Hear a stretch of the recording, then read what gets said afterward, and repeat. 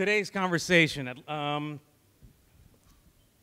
I first spoke with Daniel and Aaliyah, I wanted to understand, really what is the spirit of today's discussion for you guys. So I wanted to start with the absolute essentials and explain really what is UX.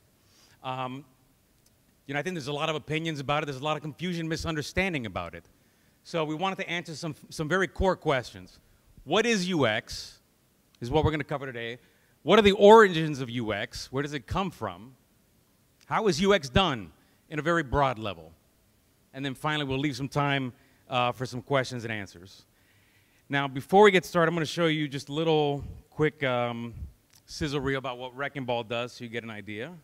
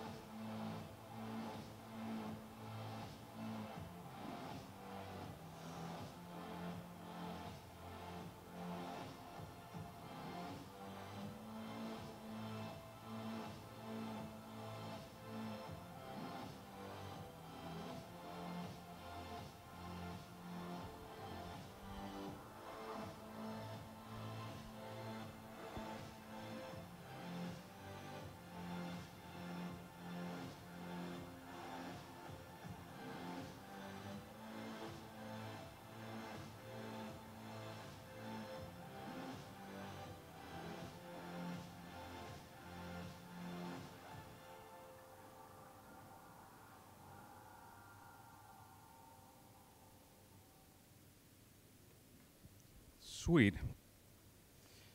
All right, so Wrecking Ball is, it's one of South Florida's top digital agencies. We do just about everything in a digital environment. We build digital experiences and digital products. We're about 25 designers, developers, and content creators. We're wrecking stuff, and part of the name, part of the spirit of where we came up with the name Wrecking Ball is, we're sort of breaking the status quo to start building the future and move forward that way. We have a range of clients from, Adobe and Bacardi and, Charter Spectrum. We've done some really good stuff for some big national and global brands. And we make, like I mentioned, from mobile apps, we do lots of huge enterprise platforms. We've done video on demand systems for Time Warner Cable, asset management tools, digital publication, multi-touch displays, all kinds of stuff that all require hardcore, intense user experience. Something that Aaliyah mentioned before that I wanted to touch on as well was when she asked the question about apps, how many of you have downloaded apps and then deleted them after a minute? Now, in those situations, you have the luxury and the liberty of, you're playing around. You're like, hey, let me check this out. I don't like it. I'm going to trash it. What happens if that's a computer system that you have to use every single day where you work? It's your banking system. You work in insurance, and this is how you manage claims. That's a different story because now you don't have a choice. You have to interface with the system. Your productivity is affected as a result of good UX or bad UX.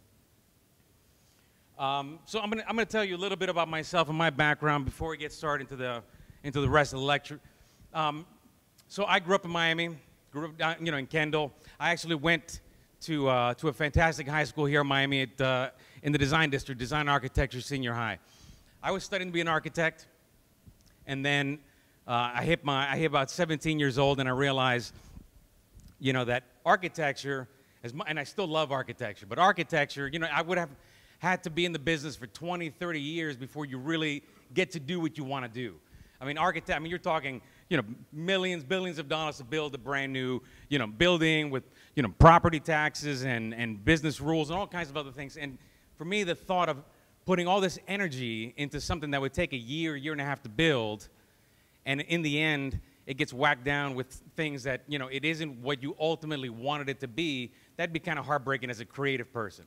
I wanted something that I could quickly change and switch, but at the heart of what I loved doing was solving problems. I learned that creative people, when you boil us all down, it doesn't matter whether it's fashion, industrial design, architecture, or advertising, the thing that I loved the most was solving problems. So I got my first job working for an advertising agency 3 weeks out of high school. It is all I've done for my entire career. 25 years is working in design and marketing.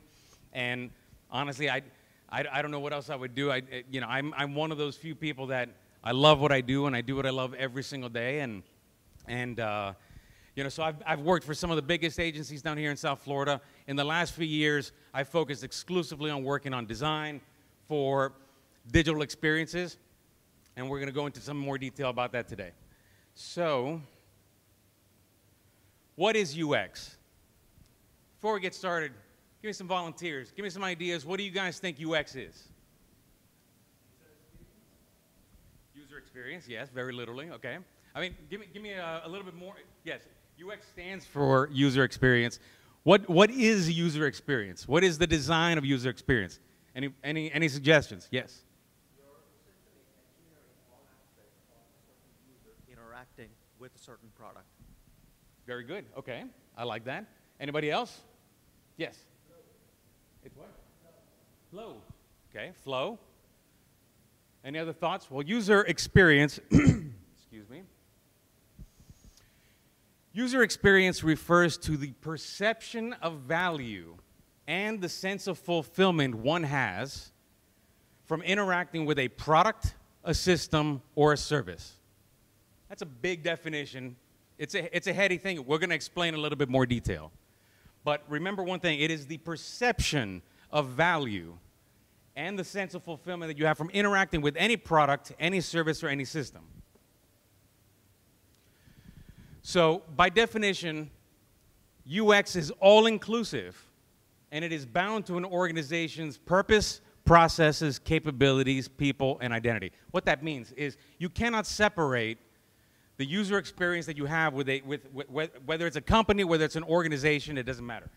You cannot separate your experience with that, from a company's purpose. So what the company perceives and what they intend to bring to the world, what their business processes are, how they run their business, what their capabilities are, how their skills at changing and improving their own technologies, their culture. If you're dealing with, I'm sure every single person here has called a customer service, at some point over something.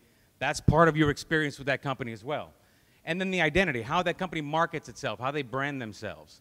All of those things are part of your interaction with a company, and that is part of the user's experience. But the user experience itself, you cannot separate from that process. What are some misconceptions about UX? It is not exclusive to digital. We think about UX in a digital sense, and it's true. As UX designers, we are working and building on digital products.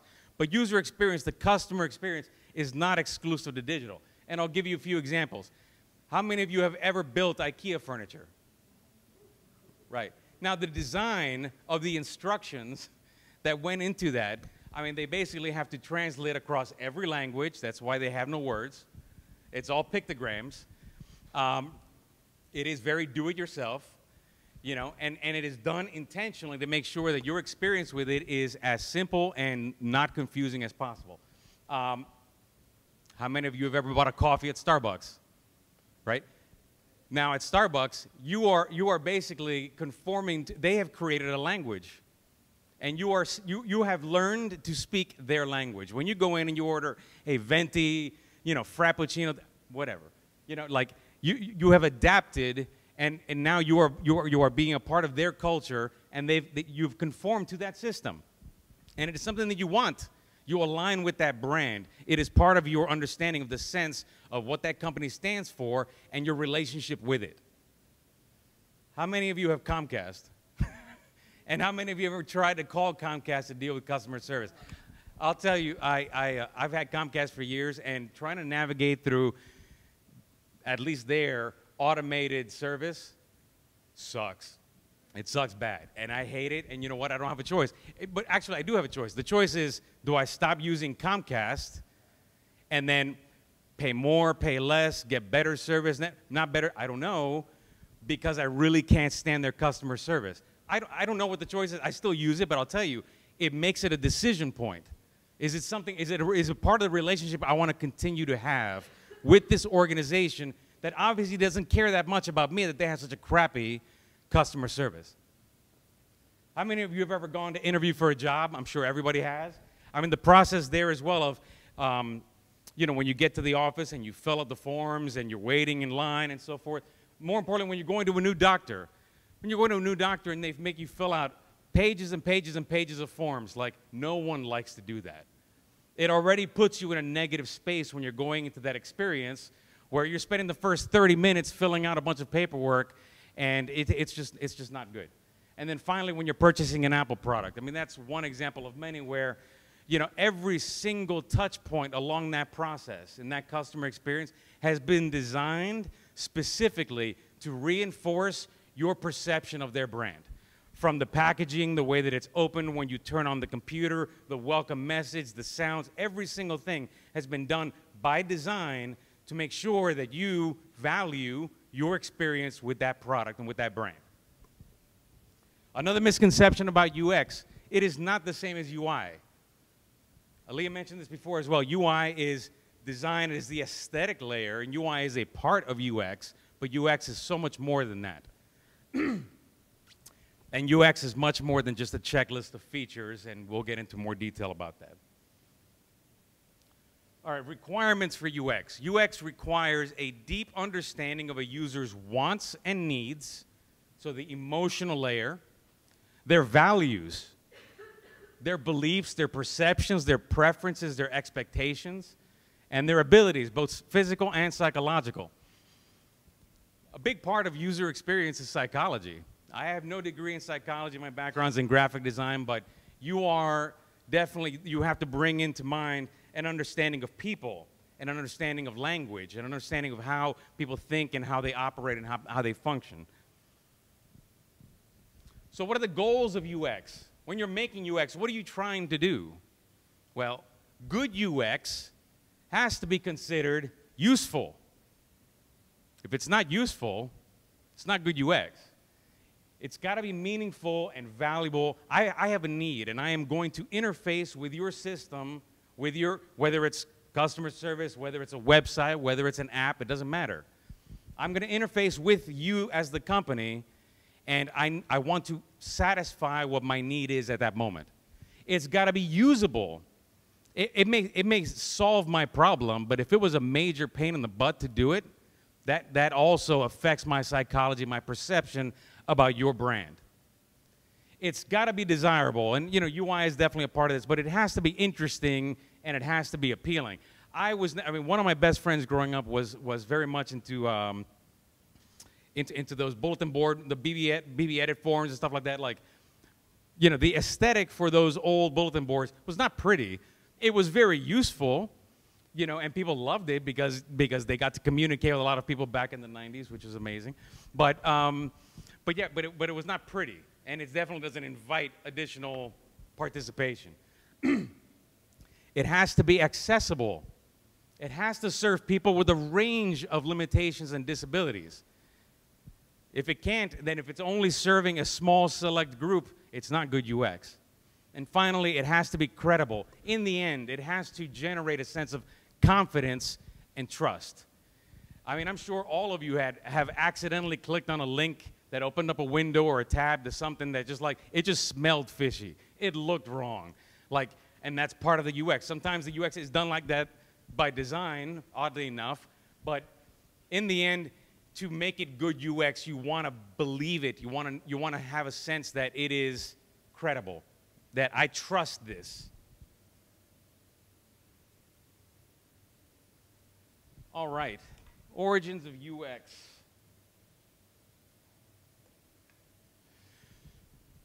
So user experience, like, you know, I could sit here and I could tell you that the origins of UX start in a digital sense. They don't. They are much, much, much older than that. And they really, UX starts, like the root of UX starts in communication. So what is communication? Communication is the act of conveying intended meanings from one entity or group to another through the use of mutually understood signs and semiotic rules. I didn't know what semiotic rules was before I read this, but before I wrote this, but semiotics is basically the study of signs and sign processes. So things like likeness, analogy, metaphor, symbolism. But when it comes to UX design, everything that you're doing is you're creating signals to communicate meaning and value to people that are interfacing with you and with your company, with your brand. And we'll get into this right now in a little bit more detail. So, good example. Who can tell me what this icon represents? It's what? Right, it's a save icon, right? All right, now, how many of you guys have actually ever used a floppy disk to save your files? Get out of here. I don't know. No.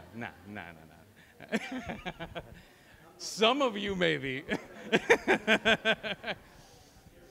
But think about that. Like, fast forward 10, 15 years from now, like, that's irrelevant to your average millennial. No one under the age of 25, 20 years old has ever used a floppy disk. So to continue to use this icon as the save is going to lose meaning.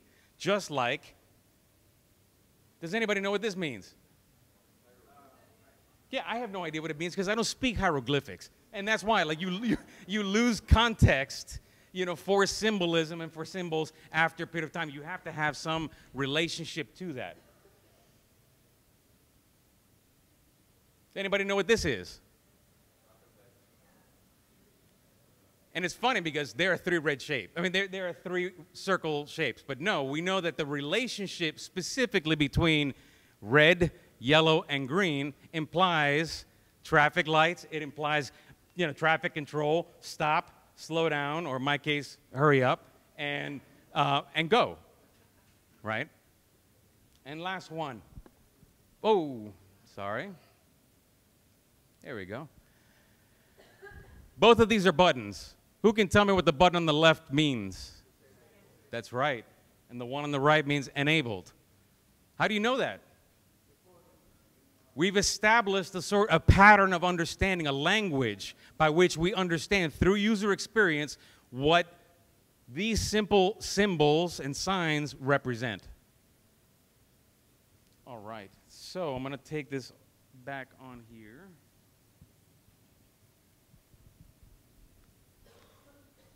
Okay. So let's start back in like a little bit of ancient history here. All right.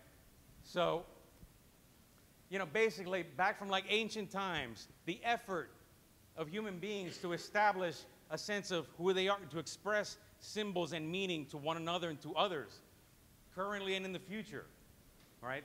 This is from 17 to 15,000 years before Christ there. Now, 10, 12, 13,000 years later, we now get cuneiform. Now, this is the first attempt to create a written language. Now you're doing this on clay tablets, wet clay tablets, which it's cool when you're sitting there and you're writing down things, but you can't carry a whole bunch of these with you, right? So that's kind of hard. But I mean, this was really done at the time for accounting and things like trade and so forth. But this is the first time we saw written language. What's that? No delete button. That's right. Once you commit it, you're done. From there, we went and we got portable writing. Now we're writing on scrolls, right? And now I can actually take a whole bunch of these. I can build a library, you know, and so the ability to take the information and move it over large spaces. Illuminated manuscripts. Now from here, you fast forward, you know, probably about 1,000 years, Now here you've got writing. It is still portable, all right, but now there's a sense of adding appeal to it, desirability. Still at this time, most human beings, they could not read. I mean, this was being done by monks in dark, in dark monasteries for a select group of people that could read at all, okay? Now, the first major step forward in technology for communication was the development of the printing press. Now with the printing press, we can make books, and we can print them, and we can share them, and now we can spread the ability to read. In the Renaissance, I mean, imagine, now these, obviously, Michelangelo's paintings didn't have words, but can you imagine for any average person looking up the meaning that's conveyed in these symbols? Like, I mean, for some people, I'm sure it was terrifying, to see, it's like, here's God everywhere, and, but the stories that are woven into all of these symbols, intricate symbols. Now here, fast forward another step forward, around the same time as the Renaissance, you've got the Reformation. You've got printing, but now printing, instead of big, thick books, they're printing flyers, announcements, these things that they're hammering up in front of doors. I mean, it created a revolution. There was a riot, but here, the ability to spread information very quickly is changing. The amount of time reduced, the amount of space increased. Now you get into the 16th century, you get into newspapers. Now I'm printing every single day, new information every single day. So I mean, think of the level of intelligence that we are enabling ourselves, the access to information, the growth that we have. And then finally, in the 19th century, we invent photography. Now we can capture photographic evidence, pictures, to work together with words to represent these moments, these experiences. Very powerful stuff. And then if you notice one thing here, like now in the last 100, 200 years, the pace of technology has changed and increased and exponentially reduced in time, where now every 10, 20, 30 years, you've got sound recordings, movies, radio broadcasting, television, the speed at which we can share information now worldwide, and finally, yes, the internet, personal computing, now to where we are today with mobile devices and the expansion of this. I mean, the power of this, we used to write on clay tablets, and now we have access to a world of information in our hands. So the need and the importance of making access to that information useful, usable, desirable, all the things that we discussed before is tremendously imperative. So communication is really, it breaks down to this. Let me unplug this here. So communication is, this is a model of communication. And it is a part of what we do every single day as UX designers. So on one hand over here, this is broken up into two sections. You have encoding and decoding. The sender, so be it the company or whatever, the organization that is putting the information out, their communication skills, their attitudes, their knowledge, their social systems, their culture, that is what is, imagine, that is the source of the information that we are coming up with. And then we are taking that and we're converting it into content with certain elements, with certain treatments, certain structure and codes. Now at this point, that is how we have crafted the message. But now you're the receivers. And as the receivers, believe it or not, we have no guarantee that you're going to interpret the information we shared with you the way we intended it. We have to, I mean, it's got to be more than hope. You've got to use analytics and you've got to use things to try to narrow the gap down as much as possible. But think about that. Millions of people. I'm trying to put out a message about my service, about my product, about my website, about whatever the case is, and I've got to make sure that I communicate that so it's understood by as many different people as possible with a range of limitations and physical abilities, psychological abilities, whatever the case is. And then on the receiving side, they're using their five senses between hearing, seeing, touching, tasting, feeling, don't taste your computers. They don't taste very good. And then they are using their own skill sets to go and decode that information. Every single day, when we looked at it before, every button, every color, the way the page is structured, everything is built based on how we are controlling communication. So the conclusion is, as UX designers, you are creating the structure, the language, the behavior patterns, and the information flows to express meaningful value between two entities. Sure, you are designing, in many cases, you are designing websites, you are designing mobile apps, you are designing, all kinds of interesting digital experiences. But you are basically writing language, and a language that is connecting two different groups together so that they understand one another, and there is meaningful value that is making that connection and hopefully keeping it going, keeping it lasting. For example, I'll use an example. It's not a digital sense, but I'm sure everyone here has shopped at a Walmart and has probably also shopped at a Target. Now, Walmart, you're going to get better value, but the experience of shopping at Walmart is, is pretty much do it yourself, do what you got to do. Target, the overall architecture of the space, customer service, the entire design of the space is intended. You're going to pay a little bit more, but you're going to enjoy the experience as well. So there's a give or take there. And everything, especially, when it comes to digital products, it is that language that you are crafting. So it's not just about being an artist, being a designer. You are writing systems and structures and language. Oh. So third chapter is, how is UX done? So to me, UX breaks down into three different parts. Okay? There is the discover phase. Now, discover there, I have it personified as kind of Sherlock Holmes, because that's what it is. It's really, you are on the hunt for as much information as possible. Okay? Second part there, call it all kinds of different things, devise, the strategist. I thought Queen Cersei was a perfect example here, because it is about connecting the dots. It is about, once you have the context, once you have the information, what are the conclusions that you're coming up from that?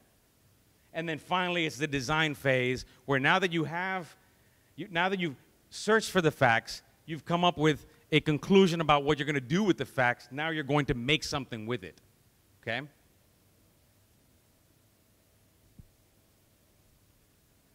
One of the UX designer's most powerful tools is curiosity. I can tell you from personal experience, every single day, more than my skills in Sketch or any of the other programs, the thing that I think helps distinguish me among a lot of my colleagues is the fact that just having an unquenchable thirst for knowledge, bless you, excuse me. When I'm working on projects and stuff, there's always a hunger to know, can this be done better? Can this be done simpler? Is something missing? And you have to try to look at all aspects. In fact, I think it's better to try to spend some of the time slowing down and focusing, because, it's very easy to get carried away. But I'll tell you, curiosity definitely helps fuel a UX designer's path.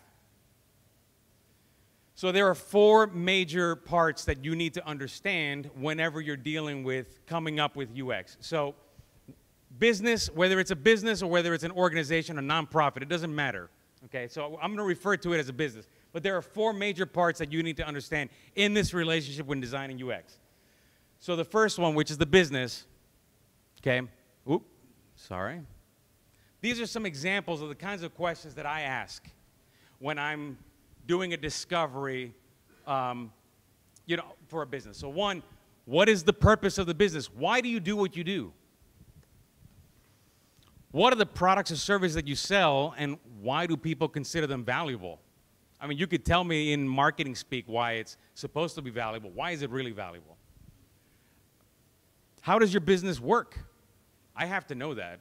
As a UX designer, because I have to, as a UX designer, we have to supplement and enhance and optimize their business processes. So we need to know how your business works. What are the main challenges you face internally and externally? I will tell you right now, very often as UX designers, good ones, you're going to be asking questions that will make companies feel slightly uncomfortable. They may not want to answer them because it may make them feel like they look bad. You need to see things 360 degrees. You need to understand the good and the bad because your job is to help fix it, improve it, make it better. What improvements have you attempted? What succeeded? What's failed? You've tried stuff before to make it better. Well, did it work? If it didn't work, why didn't it work? As much information as you can get. What are the short and long-term opportunities? How have you been taking advantage? Have you just been sitting on the sidelines while competitors are coming in, sweeping in, or what are you doing to help your business grow? And finally, I mean, and there's many more questions, so these are just some examples. What is the company's vision? If we did our job right, what does success look like? I always want to understand, in the end, what I've finished doing, like, you know, what is the best case scenario, what they imagine that to be. Now, that's on the business end. The next part here is in the market. Now that I have a little bit better understanding of the business, now I need to understand the space that they exist in, okay? So understanding the market space and the players is critical. Who are your competitors?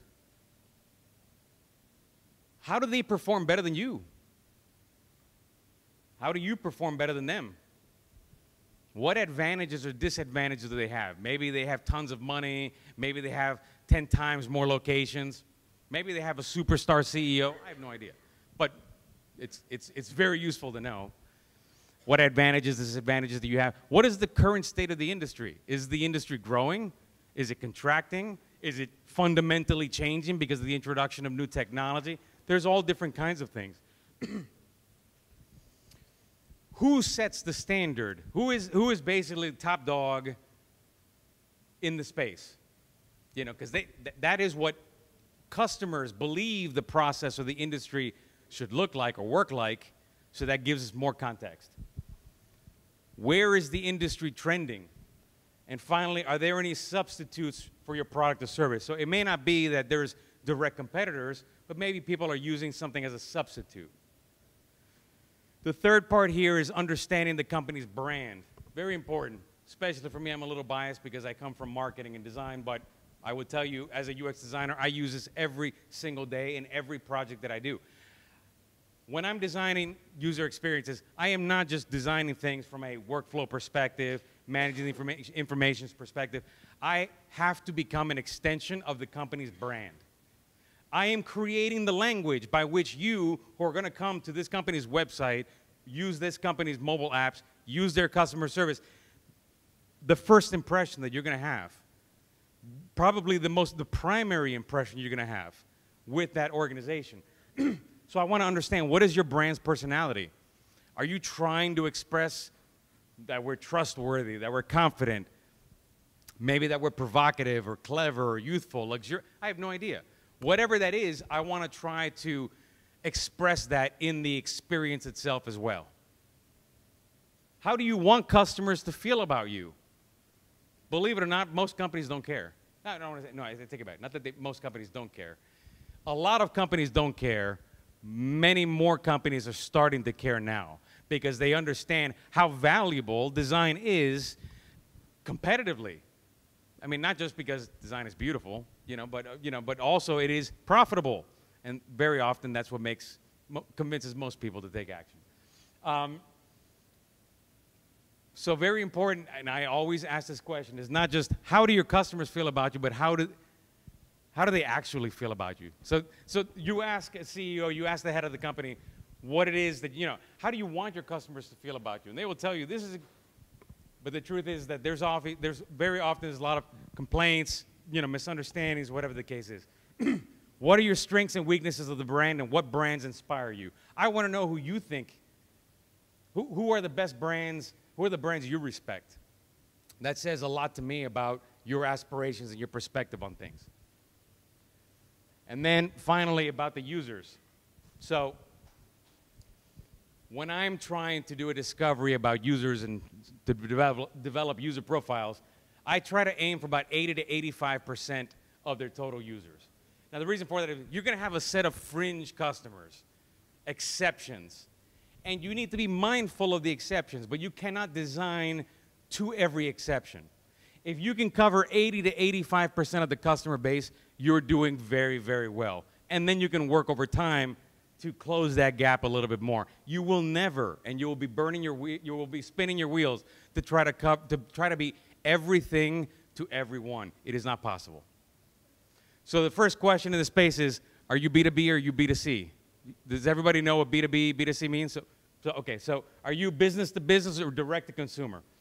What do your customers want? What do your customers need? Where are they searching today for those solutions? And what expectations do they have when they interact with you, when they are searching to find a solution for their problems? And what are their biggest pain points today? So the essence of strategy is choosing what not to do. So now that you've gathered all this information, really what you have is this. On one side, you've got the business, and you've got some material. You have some understanding on their business operations, what are their goals, who are their competitors, what is their customer service like, their culture. You know, you might have a great company, but if you find out that their people hate working there, then you'll start to find out, it's like, okay, their customer service might be a challenge. Again, all of that feeds into, maybe I'll do live chat, instead of like, call, whatever. Their branding and marketing, their capabilities and so forth. And on the other side, you've got your users, you've got your customers, and a better understanding of their wants, their needs, their values and so forth. And you are creating this, the connection, the bridge, the language that helps those two entities communicate with each other.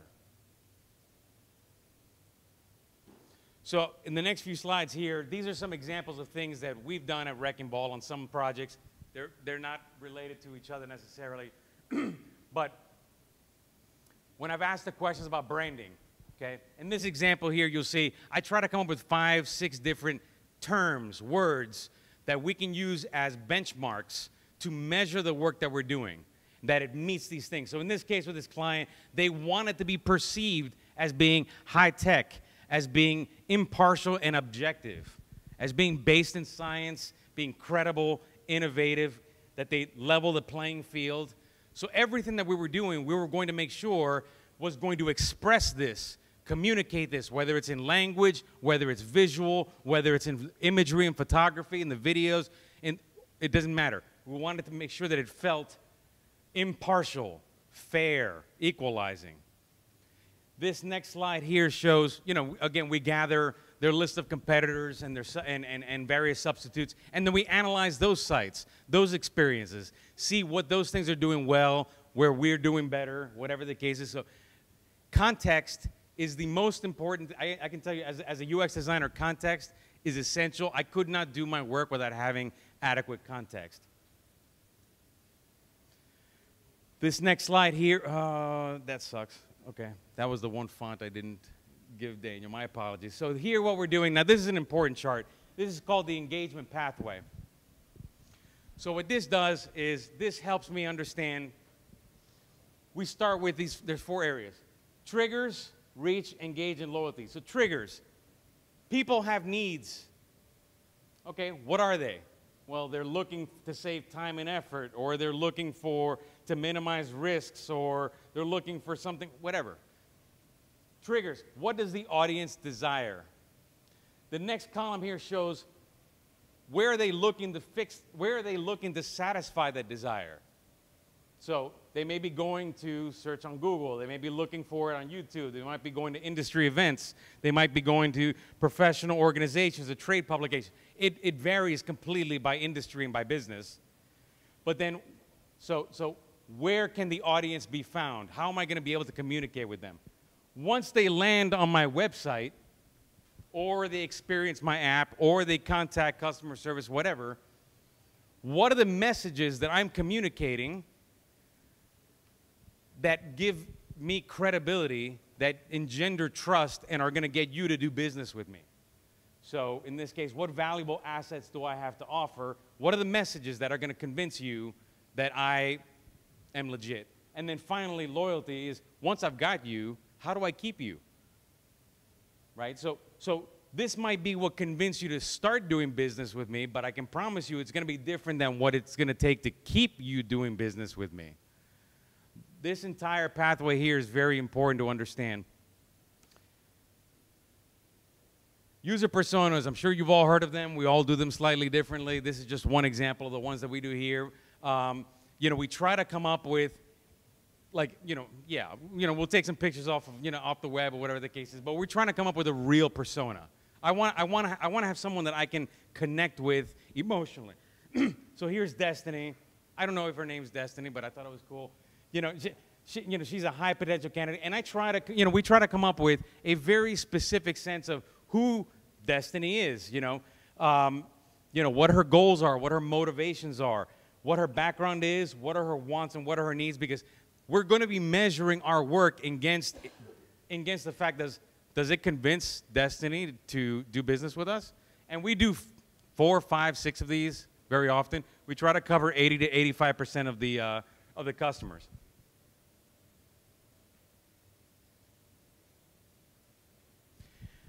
And then just to wrap here, this is just some examples. Once we've got all this information, now we start blocking things out. Now we start putting things, the areas, sensible areas of like information where these things can group together.